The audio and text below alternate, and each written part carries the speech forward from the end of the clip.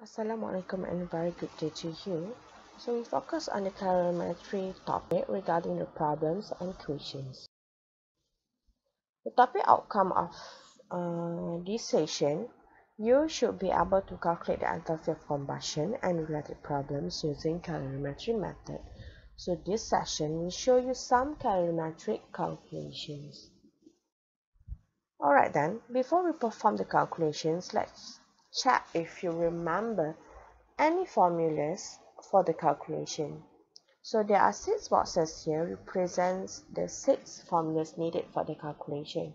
So the first one, you need to calculate the delta H. So delta H will be Q ration divided by number of mole, where Q ration is equals to negative Q solution plus Q calorimeter in bracket, where Q also is equal to ms delta T or C delta T, where M is mass, S is specific heat, and C is for the heat capacity, and delta T is for the temperature changes, which equals to T of the final minus T of initial. From the delta H equation, you need to know the N. N is number of mole, where N is equal to mass over molar mass. Sometimes from the equation you will need to find the mass of the solution when you are given the volume of the solution. So you need the density, so where density is equal to mass over volume, and we rearrange the equation, so mass will be equal to density times volume.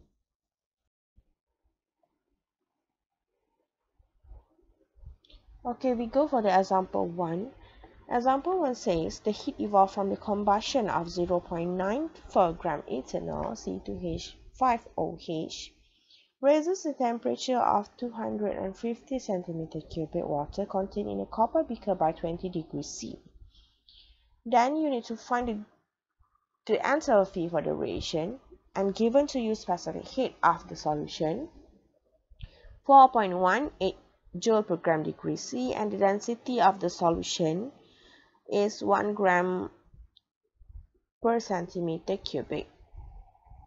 So you need to find the delta H. So delta H here is equals to Q of the reaction divided by number of mole, where Q reaction is equals to negative in bracket Q of the solution plus Q calorimeter. So find the N first. N is for the sample. So the sample here is the ethanol. Sample. So 0.94 gram divided by 46, is it? So you get 0.02 mole. Okay. So then find the Q ration. So from the statement here, you are given the volume of water. So the volume of water is 250 centimeter cubic, and you can get the mass. So the mass you can get from the density. So mass will be equal to the density times to the volume. So density is 1 gram per centimeter cubic times the volume 250 centimeter cubic. Then you get the 250 gram. Okay. Then you are given to you is the delta T. So delta T is given to you 20 degrees C. That's all. And specific heat. Okay, so there are no information regarding the calorimeter. So we can assume if there is no information regarding the calorimeter, so Q calorimeter is equal to 0. So the Q ration will be negative Q of the solution, where Q is ms delta T or C delta T. We are given the mass, specific heat, and delta T, and there are no C are given to you. So you can use here. So negative ms delta T. So there will be negative 250 gram times S 4.18 joule gram degree C times delta T 20 degrees C. So you got calculate here negative 220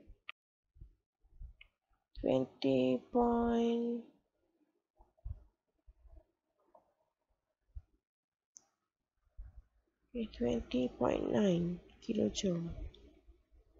So that is for the Q ration, and the delta H is Q ration divided by number of moles, so negative 20.9 kilojoule divided by 0.02 mole. So you will get 1045 kilojoule per mole. So this is for the delta H for example 1. So we proceed for the example 2. A 1 gram sample of octane C8H18 is burned in a bomb calorimeter containing 1200 gram of water at an initial temperature of 25 degrees C. And after the reaction, you got the final temperature 33.2 degrees C. The heat capacity are given to you 837 joule per Kelvin, and the specific heat of water 4.184 joule per gram Kelvin, and you need to calculate the heat of combustion in kilojoule per mole.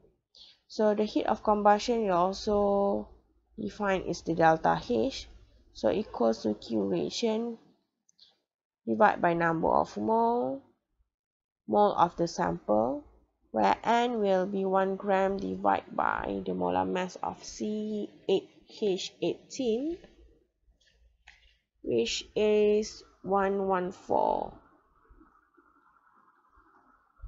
So you get the N is 8.77 mole. Okay, then you can find the Q ration. So Q ration equals to same formula, Q solution plus Q calorimeter, negative bracket, where Q will be equals to MS delta T or C delta T. Right. So given to you is the mass of water, initial temperature 25 and final temperature 33.2, and the heat capacity of the calorimeter C calorimeter, specific heat of water S for the H2O. Then you are so from this example you are given complete information for the solution and calorimeter, so you can find both this one and this one. So for the Q solution, so you will use MS delta T because you are given the mass of water 1200. So MS delta T. For the Q calorimeter is delta T because you are given the heat capacity here. So will be negative M 1200 gram times the S 4.184 joule per gram Kelvin.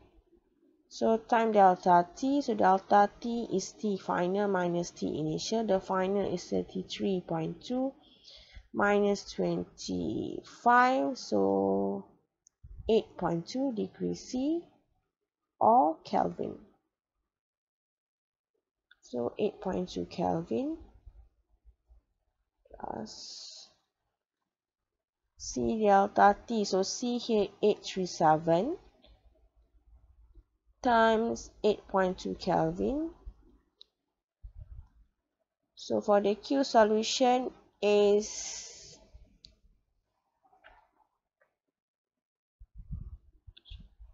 41170.56 joule. So for the Q calorimeter is 6863.4 joule.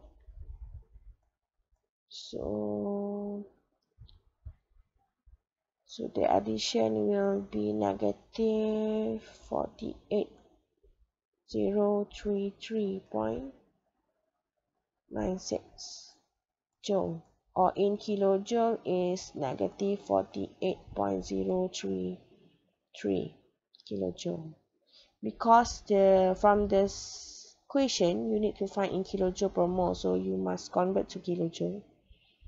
So delta H will be Q ration over number of mole, negative 48.033 kilojoule, divide by 8.77 mole. So you get here is negative 5.48 kilojoule per mole. So let's go for the example 3. So the example 3, you are given the delta H for the glucose, negative 2803 kilojoule per mole, and the mass of the glucose 1 gram. So from this you can get the number of mole because glucose is the sample. It's combusted in a bomb calorimeter. So when it is a bomb, so Q ration will be negative Q of the solution plus Q calorimeter. Where's my mouse? Okay. If the calorimeter contains 875 grams of water and the bomb has heat capacity 475 joule per degree C, then you need to find the temperature increase, the delta T, and given to you specific heat of water and the molar mass of the glucose. So here you are given delta H, where negative 2803 kilojoule per mole, and you know that delta H is equal to Q ration divided by number of mole. So here you need to find the delta T because delta T is not given to you. So first you must find the Q ration, where delta H equals to Q ration divided by number of mole. So Q ration will be delta H times number of mole. So where the mole N is 1, where's the mass? Mass 1 gram over 180, 0.2 gram per mole. So you get the N is 5.55 times 10 to the power of negative 3 mole. So Q ration will be negative 283 kilojoule per mole times 5.55 times 10 to the power of negative 3 mole. So you get the Q ration is negative 154.16.5 joule. So you know that Q ration is equal to negative Q of the solution plus Q calorimeter, and given to you the mass of water, so you can have ms delta T, and you are given the C calorimeter, so C delta T. So factorize this equation to find the delta T, so will be delta T times ms plus C of the calorimeter.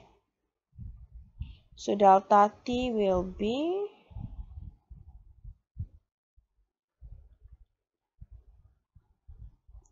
Q ration divided by negative ms plus C. So delta T equals to Q ration divided by negative ms plus C. So Q ration is negative 0.5 joule. So divide by negative M is 875 gram times 4.1 184 joule per gram Kelvin, plus the C is 475 joule per Kelvin or degree C, Kelvin.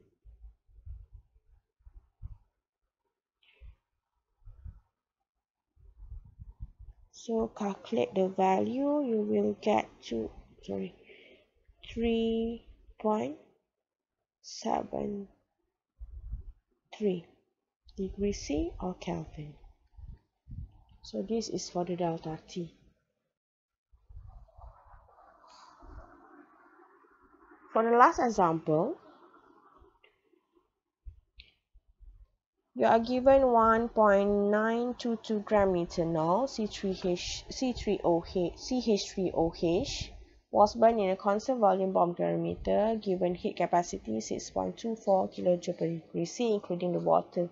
So meaning that heat capacity including the water is C calorimeter plus C of the water will be 6.24 kJ per degree C.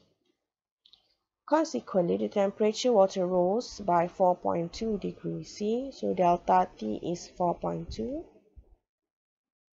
And you need to calculate the molar heat of combustion, which is delta H. So you are given the specific heat of water. Sorry, this is not the methanol, this is the water. My mistake. And given the molar mass to find the number of mole.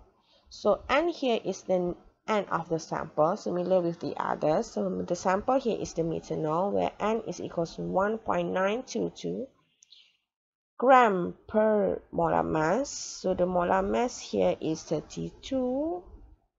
So you get 0.0606 mole.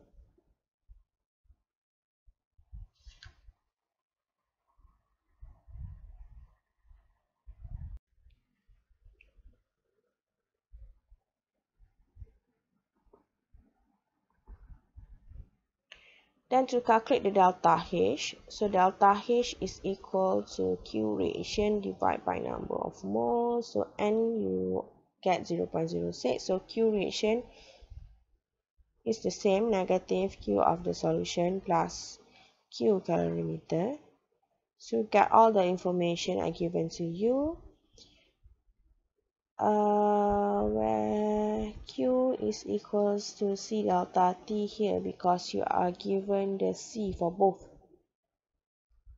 So it will be C delta T plus C delta T.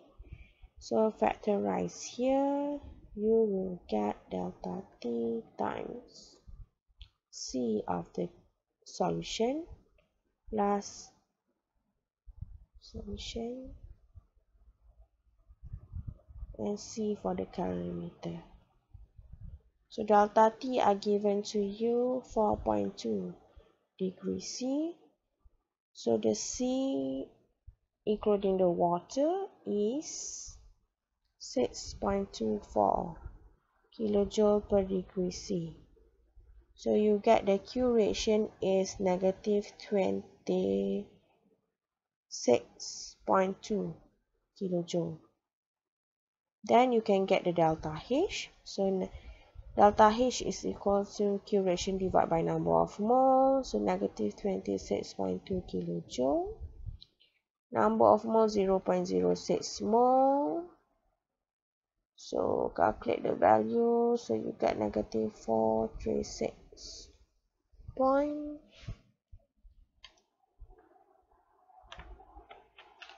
2 times 8 kilojoule per mole. Easy, right? Okay, so I only give you 4 examples, so you can use this information or the steps for other questions too. So that's all from me. Thank you for watching.